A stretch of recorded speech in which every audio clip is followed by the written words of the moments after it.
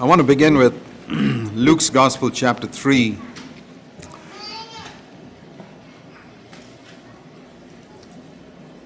Our theme for this conference is Be Filled with the Holy Spirit. And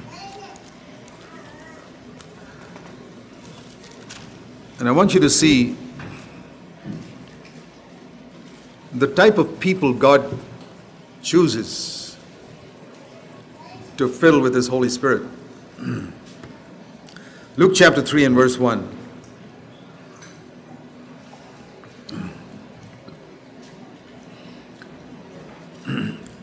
Look at the names of all these great men in the world. In the 15th year of the reign of Tiberius Caesar, he was the ruler of the world, as it were, in Rome. Pontius Pilate, governor of Judea. Herod, tetrarch of Galilee. His brother Philip, tetrarch of the region of Iturea and Trachonitis. Lysanias, tetrarch of Abilene. It's the Holy Spirit's mentioning all this with a purpose. Those are the great leaders in the world. And then the great leaders in religious Jewish society. Annas and Caiaphas, great Bible scholars and religious leaders. The Word of God bypassed all of them and came to a man in the wilderness called John. And he became the greatest prophet and man born since the time of Adam, as Jesus said. And that's something which is characteristic throughout Scripture. Today, in Christendom, the people who are admired are great famous people, great Bible scholars who got a lot of degrees after their names. And I think of this passage. The work of God, the real work of God that will remain for eternity. A lot of things that you see today in Christendom, I want to tell you, maybe you don't have discernment to see it. It's wood, hay, and straw. I've seen it clearly. And I've decided that I've got only one life to live. And I want to make sure that I don't spend it building with wood, hay, and straw, but with gold, silver, and precious stones. We don't want to come to the judgment seat of Christ and discover that we spent our earthly life taken up with what was big and great in the eyes of man. And a lot of things that are big and great in Christendom than in the eyes of man were not what God wanted. The only way to know what God wants is by reading the Scriptures. And if you are careless about reading God's Word, if you have more time to read other things on the internet, if you spend more time every day with Facebook than with God's book, don't expect to be a man filled with the Holy Spirit. Just forget it. You'll drift along with the rest of Christendom, wasting your life and wasting your time. There's nothing wrong with these things. There's nothing wrong with reading the news or going to Facebook. It's a question of time. When the devil cannot get Christians falling into sin, he says these Christians are careful about falling into sin. His next tactic is to keep them busy. Busy with a whole lot of things that will not bring spiritual profit in their life. And a person who's eager to be filled with the Holy Spirit doesn't have time for that. I was mentioning yesterday that when you build a skyscraper, you first find out whether you want to pay the price.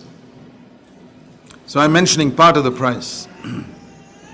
Are you willing to give up some of those things which are not wrong? To be told to give up the things that are wrong, we understand. things were not in the will of God, but to give up that which is not wrong, but which is lawful.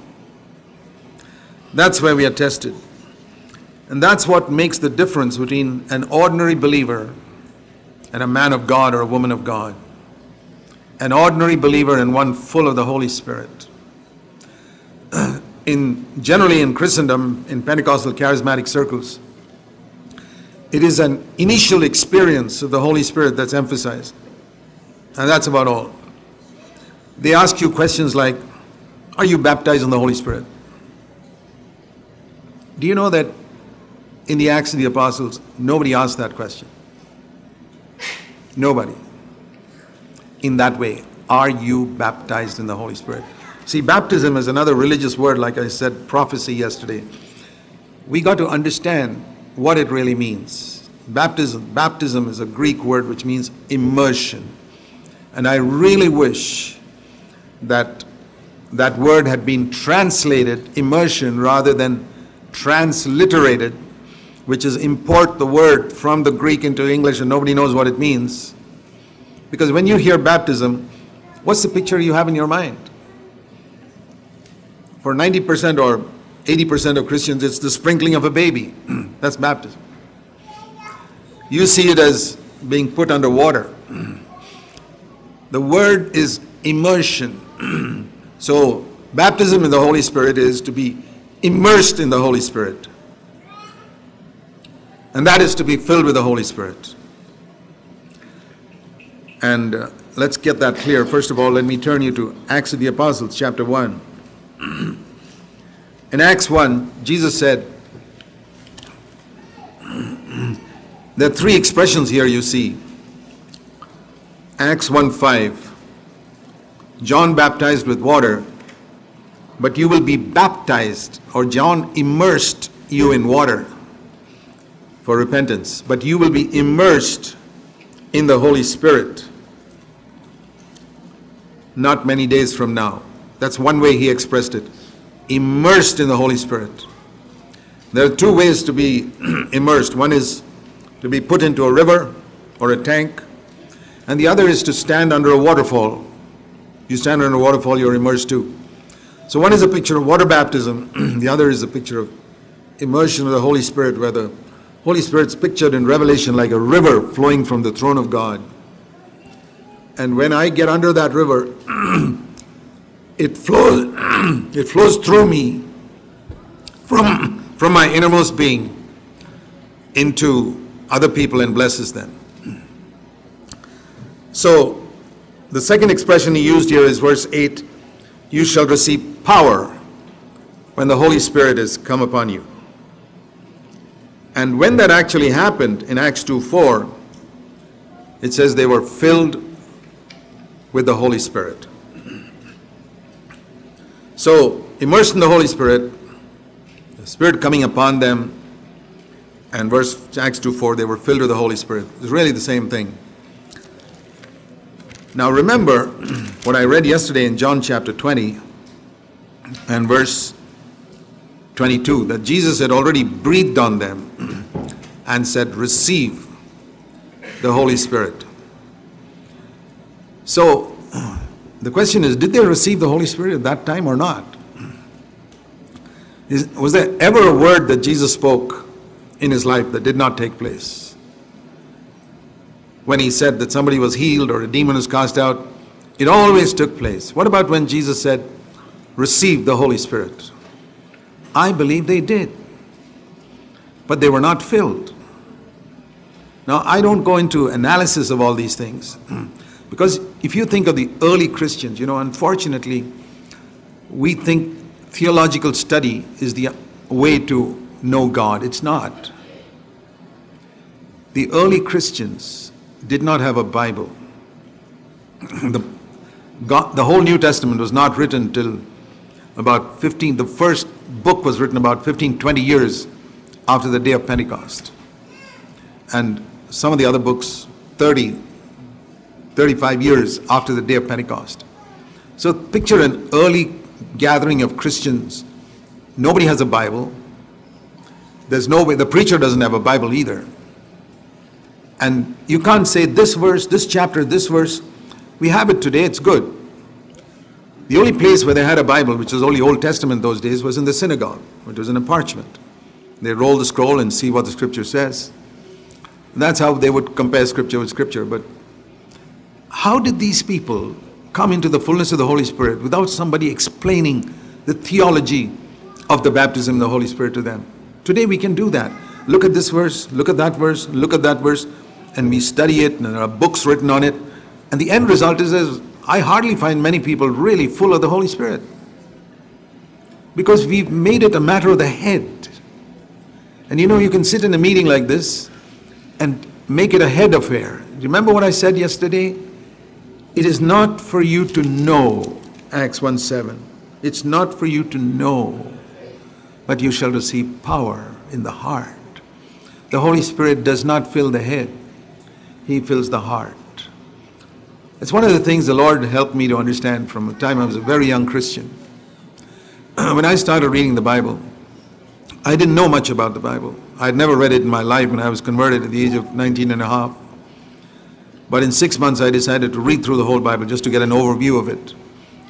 And then I would take some commentaries because I didn't know anything. And when I took a commentary and I found it spoke to my head, I put it away. I said, I don't want to read that. For example, a commentary on Philippians would tell me all about the history of Philippi, and I was not interested in that. I was interested in the letter to the Philippians. So I put it aside. And most commentaries are like that, unfortunately. But I found one or two that really helped me to understand Scripture. And that started me off on the study of Scripture. I didn't read many commentaries, I think only one or two. That was for individual books. And that started me on studying the Scripture in a way that would speak to my heart. You remember what the psalmist said in Psalm 119. You know, if you read Scripture carefully, you notice something. Psalm 119, verse 11. Thy word have I treasured in my heart, that I may not sin against you. Remember that word. One of the words I memorized when I was a young man. The King James Version said, thy word have I hid or treasured in my heart, that I may not sin against you. So I realized I must not treasure God's word in my mind. It's in my heart. If I study God's word in my mind, it's just to preach to other people. A lot of people, even a lot of preachers, they study the Bible to prepare sermons. God didn't give us the Bible to prepare sermons. Yet most preachers, they study the Bible to prepare sermons. It was not meant for that. It was to keep us from sin. Like someone said, this book will keep you from sin, or sin will keep you from this book. Thy word have I treasured in my heart, that I might not sin against thee. So what I want to share is always emphasize the heart more than the head. When you study Scripture or any doctrine, you want to understand forgiveness, understand it in your heart. There are a lot of people who understand justification in their head who are not justified. A lot of people who understand being filled with the Holy Spirit in their heads, they can explain it, but they're not filled with the Holy Spirit. God chooses the most unusual people to fill. Think of the way Jesus chose his apostles. There was a Bible school in Jerusalem run by a great professor called Gamaliel. He was the professor who taught Saul of Tarsus. And there were great scholars there. You had to be a fairly rich person's child to be able to pay for all that and study there. But Jesus didn't go there to select one single person to be his disciple. He picked up people who were ignorant of the Scriptures, humanly speaking. In fact, in Acts 4, the chief priest said about Peter and John, these unlearned men, they were called unlearned because they were fishermen. They were the first people filled with the Holy Spirit, showing that God was not interested in a head knowledge of the fullness of the Holy Spirit. You can take a Bible study on the baptism of the Holy Spirit and be as dry as a bone in your own life, because it's not a head matter. Then to whom does God give this? To those who have a thirst. Very, very important. See John chapter 7. John 7.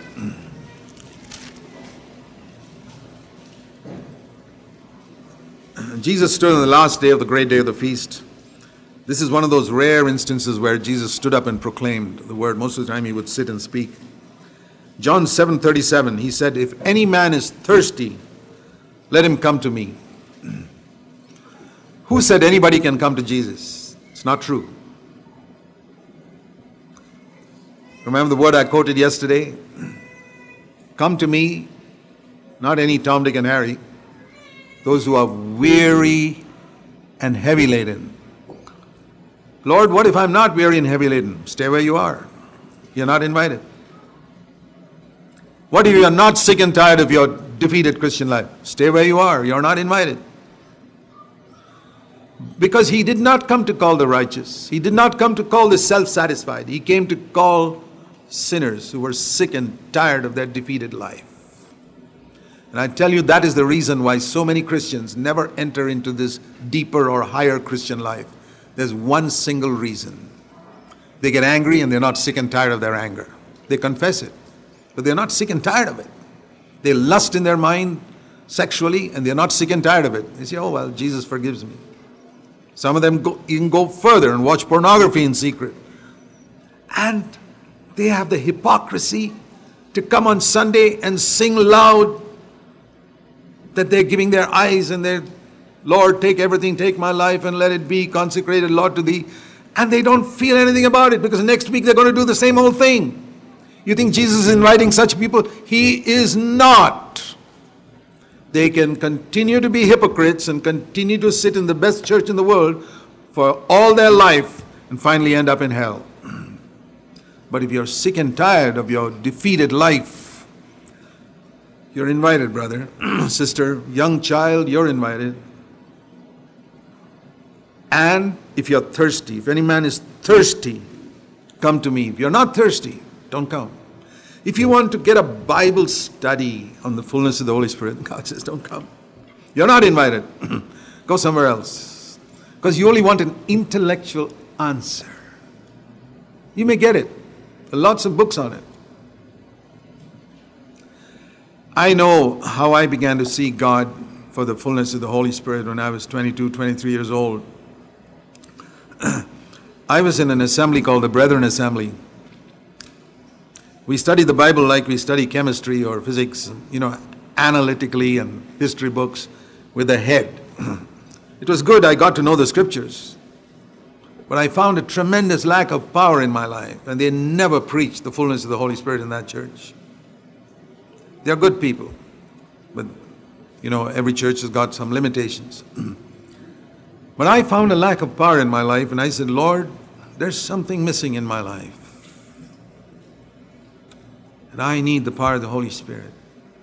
It was not through analytical study of Scripture that I came to that. It was because I honestly felt I'm not experiencing the power of the early Christians. I read commands in Scripture that I never seem to be able to obey. Have you read a verse like Philippians 4:4, rejoice in the Lord always?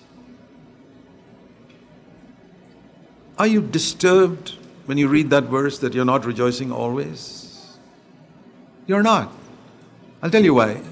Because almost 100% of the Christians you meet don't rejoice always. Oh, you say, well, I suppose it doesn't mean that. Maybe always meant something else in the first century. Doesn't mean 24/7, maybe 6/24 or something like that in a day. But if you're honest, you say, Lord, I don't do it. Or, a couple of verses later, Philippians 4:6, be anxious for nothing.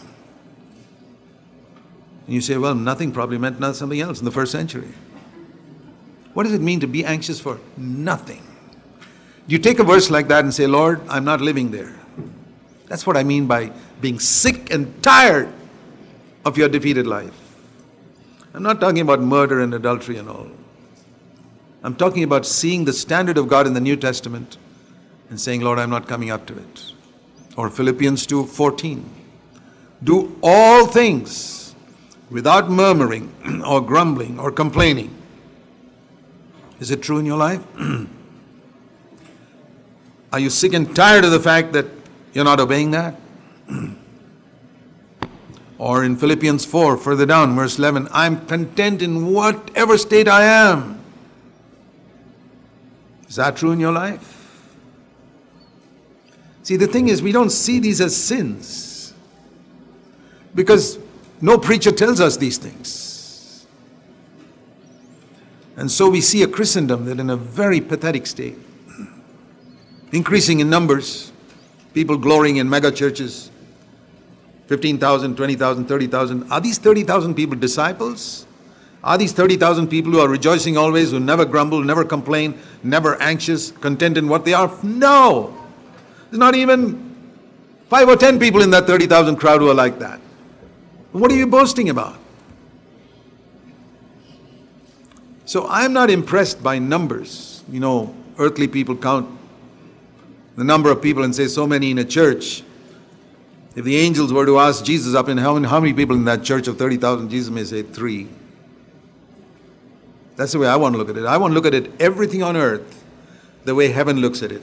I don't want to look at anything on earth the way human beings look at it. I want to look at a church the way heaven looks at it. Are these really disciples? So, if anyone is thirsty, Lord, I long for this life. Ephesians 5:20 says, in everything give thanks. Give thanks for all things, always. Do I say, Lord, I'm not living up there? I'm just showing you a few verses. I could show you a lot more, but I don't want you to all feel condemned. I'm just trying to show you why we are not really filled with the Holy Spirit. Because we're not thirsty for this life. And Jesus doesn't invite anybody. You want an intellectual answer? Come to me. He never said that. He said, are you thirsty? Do you read my word and do you thirst? Lord, I want this life. That's how I sought God.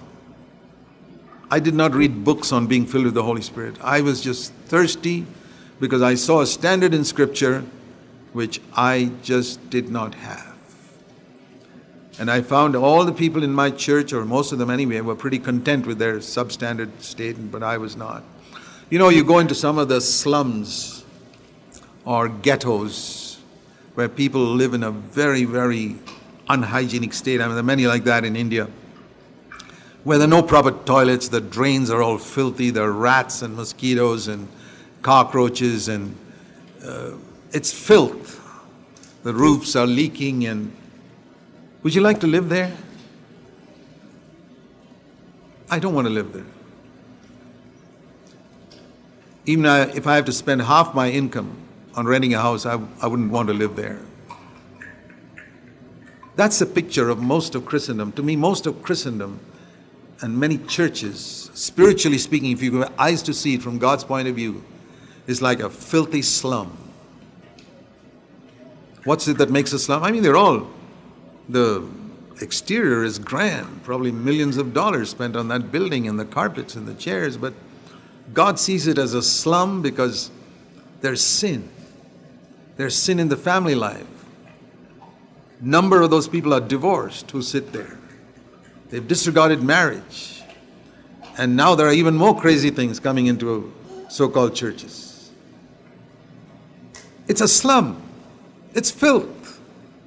And if you have eyes to see, you will see it and say, Lord, I don't want to live in this filthy slum in my own life. I want to live pure. I want to be holy. I'm not saying we walk away from there, but keep yourself from that filth. If God has placed you in that church, then you must be a blessing to the other people and lead them out of their filth and their slum. That's how I see it. Don't be impressed by greatness. You know, people think that if something's growing, that must be of God.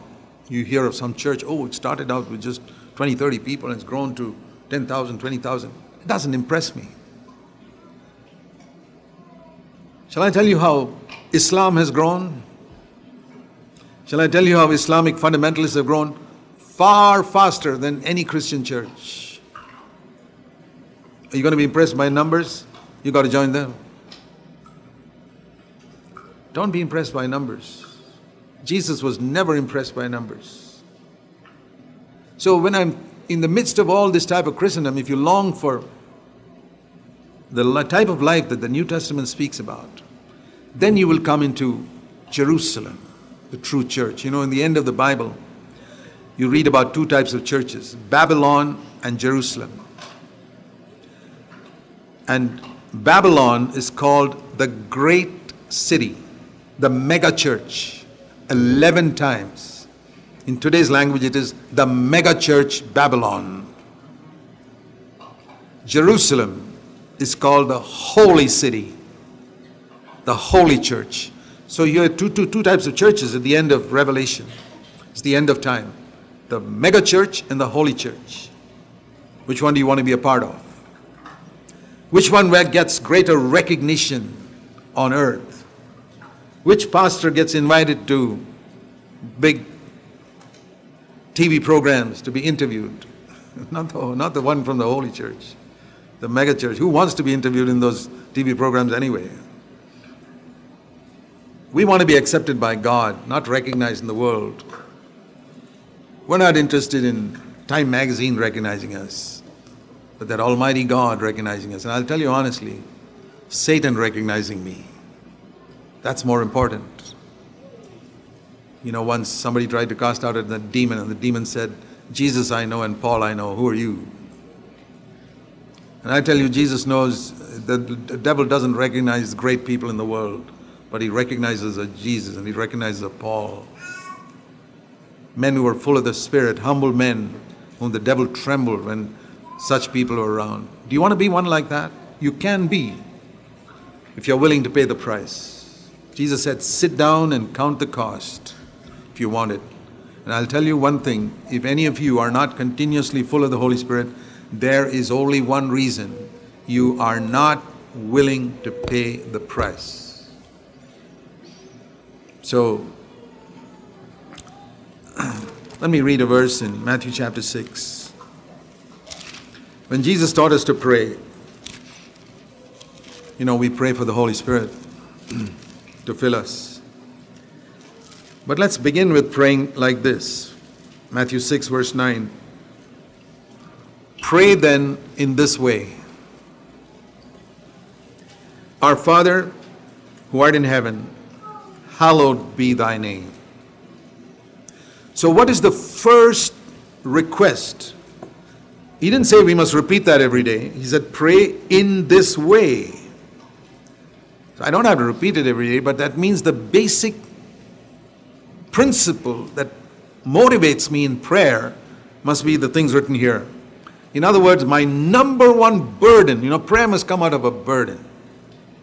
If it doesn't come from a burden, it's not prayer. I'll tell you why a lot of prayers are not answered. Let me first of all mention something about prayer is like a circle.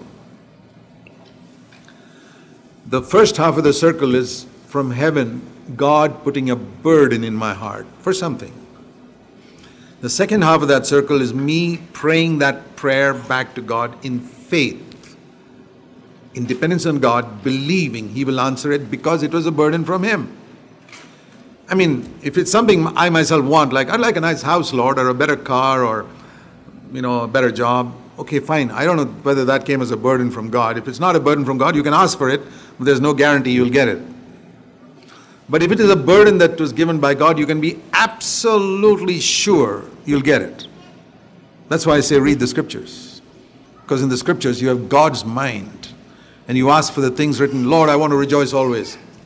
If you trust the Lord, He'll do it for you. Lord, I want to live a life where I'm anxious for nothing. He'll do it for you. Lord, I want to live a life where I never complain, never grumble. He'll do it for you. Lord, when it says in Ephesians 4:31, put away all anger. Lord, I want a life where there's no anger, zero anger in my life. He'll do it for you. If it's a burden from God, we can have faith for it. So remember, the circle, it has to begin with God. All prayer begins with God through the Holy Spirit. Comes into my heart, comes back. If it stops here and I don't pray it in faith, I don't get anything. If it doesn't start from God, I don't get anything. Jesus once said in Matthew 15, every plant which my heavenly Father has not planted will be rooted out. It can be a good plant, it can be a big plant, it will be rooted out because God did not plant it. God is the only, listen to this, God is the only legitimate originator of anything that is eternal. He is the only legitimate originator of anything that will last for eternity. So I want everything that I do to originate in God. God gives me a burden, and I express it back to God in faith, and it'll be mine. Does God want you to be filled with the Holy Spirit? So that's where we're coming to. Our Father who art in heaven, hallowed be thy name. Let your name be respected, revered, honored. That should be the number one desire in the heart of every true believer. My backache can wait. My cancer can wait.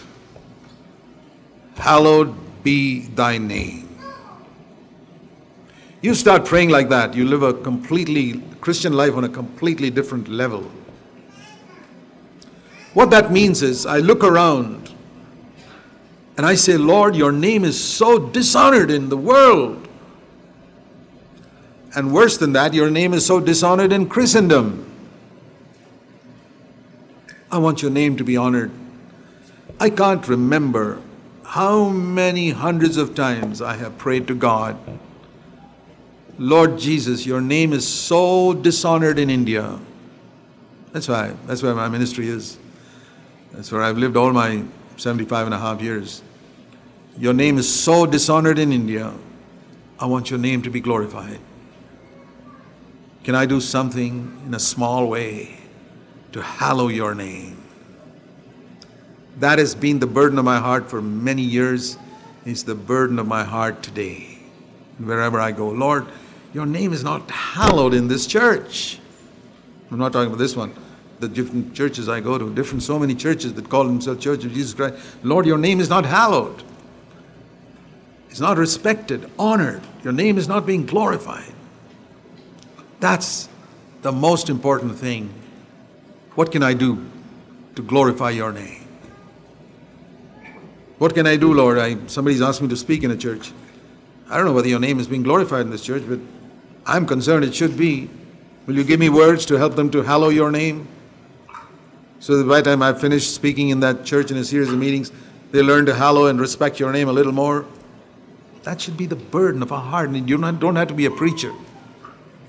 You can be a brother or sister and you meet people. If you meet people and you speak to them, if you have a burden, you meet people who are not glorifying God's name, are you concerned about it?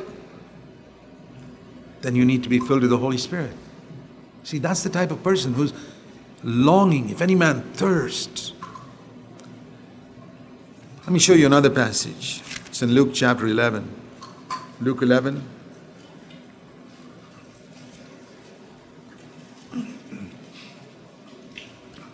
Similar words. He was praying in a certain place, Luke 11:1. And when he finished praying, the disciples said, wow. I mean, that's not written there, but that was in their heart. Lord, teach us to pray. We've never heard anybody pray like this. We've heard all the long, boring prayers that the Pharisees pray. And Lord, this is so different. You speak to the Father in such an intimate way. Teach us to pray like this. Then he taught them, Father, hallowed be thy name. And he didn't finish there. The teaching on prayer, which he began in verse 2, ends in verse 13. And verse 13 he said to pray for the Holy Spirit. That's why I'm getting there. So it began, remember, he's teaching them how to pray for the Holy Spirit, okay? Because that's where it concludes. How much more will your Heavenly Father give the Holy Spirit, verse 13, to those who ask Him? You don't have because you don't ask. You ask and you don't receive because you ask with wrong motives, for your own honor or for your own excitement. Then also you don't get. You don't get because you don't ask. You don't get because you ask with the wrong motive. So let's get these things right. Let's ask and let's ask with the right motive. So, Lord, teach us to pray. Teach us to pray in the right way. Okay, first of all, learn to pray that God's name will be hallowed. Forget your own needs. You seek God's kingdom first, He will add all your needs to you. I've experienced that for more than 50 years. God's preserved us individually, as a family, as a church. He honors us if we honor Him. So hallowed be your name. Lord, that must be the burden of my heart. Your kingdom must come in your church. Your will must be done on earth. Those are the first 3 requests He taught us to pray. And then we can pray for our needs. But then He goes on in verse 5. Remember, keep in mind always, we are praying for the Holy Spirit. Supposing one of you have a friend and you go to him at midnight. You see, that's your neighbor. Why do you go to him at midnight? Because, verse 6, another friend of mine came to my house. Someone comes to your house at midnight and you don't have any food in your home. The fridge is empty. There's no food because you didn't expect him to come. You don't want to ask him, have you eaten? Because if he says no, you're stuck. You don't have anything. But this guy was so concerned. I mean, if that was your son or daughter, you would ask him, have you eaten? And he was concerned for a stranger. And he says, no, I haven't eaten. Well, I'm going to get something. I don't have anything in the house, but I'll go and ask my neighbor. So he goes to his neighbor's house, and it says here, he knocks at his door at midnight. And listen to this. First of all, how many of you would go to your neighbor's house? I mean, just think of it practically. Even if he's a good friend of yours, to wake him up at midnight and say, hey, I want some bread for my friend who's come. I think most of us would tell this friend, hey, let's just pray, drink a glass of water, man. In the morning we'll eat something. But he was so concerned. Remember this, what are we driving at? How to pray for the Holy Spirit, okay? You see a friend of yours in need, spiritual need, and you don't ignore it. That's where it begins. You see people around you in spiritual need. This is where prayer for the Holy Spirit begins. And you know him, he's a friend of yours. And you see his need, but you can't help him. You don't have anything to help him. The words that you give don't satisfy him. You give him a glass of water, that's not enough. He's hungry. Such a person will begin to seek God. And how will he seek God? He goes to his friend. His friend is God now. And now God doesn't answer like this man, but there's a lesson here. The friend, verse 7, says from inside, don't bother me now. The door is shut, my children are in bed with me, and I cannot get up and give you anything. How many of us will continue to knock? Unashamedly, keeping on knocking at somebody who says, get away, man, don't disturb me. I don't think you'd knock even if he's a good friend of yours. But this man continued. And I tell you, even though if he doesn't get up because he's friend, he'll get up because of his persistence. He says, I can't sleep, man. This guy's banging away at the door. So he gets up and gives him. How much does he give? Listen to this. This is a beautiful expression of seeking for the fullness of the Spirit. He will give him, verse 8, as much as he needs. Wow. Lord, here are some people who are needy. I don't have what it takes. How much will you give me? As much as you need. I want to tell you my honest testimony. I proved this in 50 years of preaching. To people, very often, I don't know most of them. I say, Lord, what is their need? You know. Give me what they need. As much as they need.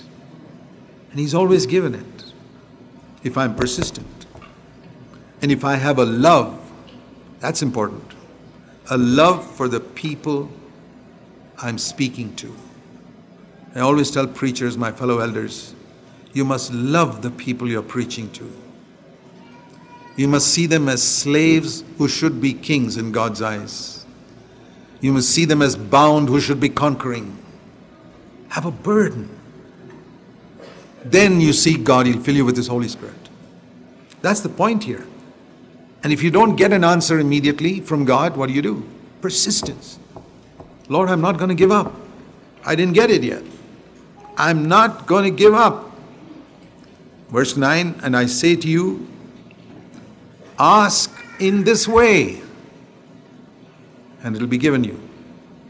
That's the meaning. Seek in this way, and you will find. Knock in this way, and it'll be open to you. Do you see why we don't get, why we don't find, and why the door is not opened? Because we're not asking, seeking, knocking in this way. Then he uses another example. One is persistence. We've understood the parable of persistence. Now here is another parable which is speaking about faith. You need persistence and you need faith. They go together. If you ask your father for fish, will he give you a snake? You know, there are people like that who say, oh, I better not pray for the Holy Spirit. I may get some other spirit. No. God will not give you a snake if you ask for fish. If he asks you for an egg, will he give you a scorpion? If you being evil, now from that I get, and give good gifts to your children, how much more shall your heavenly Father give the Holy Spirit to those who ask him like this? What I get from that verse is that the best earthly father, think of the best earthly father in the world, he is evil compared to God. It's like saying the light of the star is darkness compared to the light of the sun. That's why you can't see the stars right now. They're there, but you can't see it because it's almost like darkness compared to the light of the sun. In other words, the best earthly father's light and love is like the light of a star compared to the love of God, which is like the sun. If I can believe that, that's faith.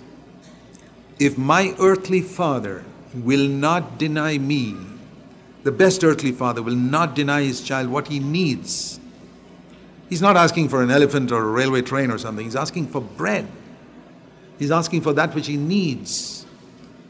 And if he will not deny it, how will my heavenly Father deny the fullness of the Holy Spirit to those who ask him? So it's persistence and faith. Thirst, which leads to persistence and faith. So if we come to God like that, we may be ordinary people. Let me encourage you, the type of people whom God chose. Here's another example. Turn with me to 1 Kings, because sometimes we say, oh, I'm just an ordinary person. 1 Kings chapter 19. God wanted a prophet to replace Elijah, the great man of God. Where Elijah came from, we don't know. He suddenly appears as a prophet. But where his successor came from, we know, Elisha. Elijah went, and 1 Kings 19:19. He found Elisha. Elisha was not in a Bible school either.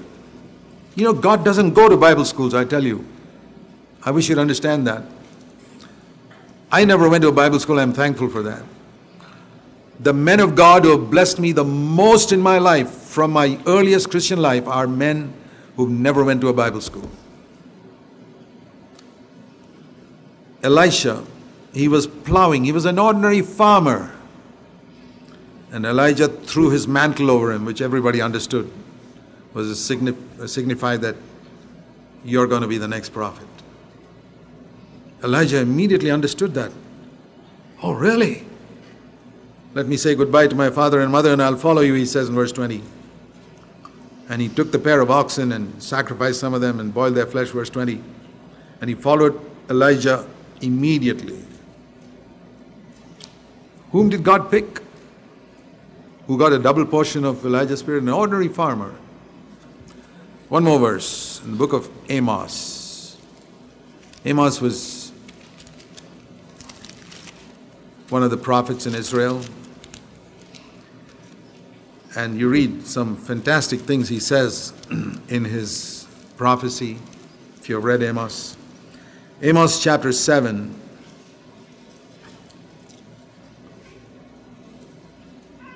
I hope you know your Bibles, where Amos comes. You're going to meet him in heaven. He'll ask you whether you read his book. Amos chapter 7. Amos said to Amaziah, I am not a prophet. He was, but he didn't think of himself as some great prophet. That's the mark of genuine prophets and apostles. They don't think of themselves, they just think of themselves as ordinary people. I'm not the son of a prophet. It means my dad was not a prophet either. I'm a herdsman. I look after herds and I gathered growing sycamore figs. I'm a farmer. But the Lord took me from following the flock and said, go prophesy. I'm just showing you the type of people whom God chose as John the Baptist out in the wilderness, Peter, James, and John, fishermen, and Elisha was a farmer. Amos was just a gatherer of figs. Suddenly God lays hold of him and says, go and be my prophet. Do you think God could be laying hold of you if you don't have high thoughts about yourself? If you say, I'm just an ordinary person, God chooses ordinary people to be his servants.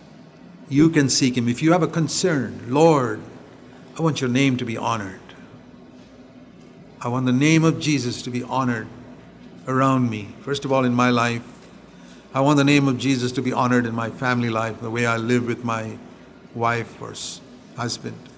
I want the name of Jesus to be honored in the way my children grow up. Do you have a burden about these things? Or do you have a desire to be a great preacher? Or you'll completely miss God's will if your desire is to be someone great in the world or someone great in the church. Get rid of it. That may be the thing that's hindering you from being filled with the Holy Spirit. I remember hearing of a pastor in a church in Boston at the end of the 19th century. He was a very famous speaker, but he heard D.L. Moody and all speak about the baptism of the Holy Spirit, and he felt there was something missing in his ministry, and he began to seek for the baptism of the Holy Spirit. And he prayed and prayed, and he surrendered everything, laid everything on the altar as far as he knew, and still nothing happened. And as he sought the Lord said, why do you want to be baptized in the Holy Spirit? So that you can become a famous preacher? And he suddenly saw his motive was all wrong. And he said, Lord, I give it up. I place that also on the altar. I don't want to be a great preacher in this church. You can take it away. I just want to be filled with the Holy Spirit, be your child. And God filled him. And God led him to leave that church. And he joined William Booth in England, the Salvation Army. And William Booth was a wonderful, godly man. He knew how to train people. This great preacher come from America. He said, if you come here to be trained to be a servant, you got to first go down to the basement and polish everybody's shoes. That's your job for the next 6 months. Polish the shoes of all these Salvation Army people. Imagine this great preacher. He went down there. And he developed from there to be one of the greatest men of God in the Salvation Army. So often, when we think we have laid everything on the altar, we haven't. There's something on earth or in the church we're seeking. And that blocks the pipe. The river doesn't flow. So let's examine ourselves. Let's bow before God. Heavenly Father, as we bow before you, we want to walk in your light and let the light of God shine into every nook and corner of our heart. We really want to be filled with the Holy Spirit. Thank you. In Jesus' name, amen.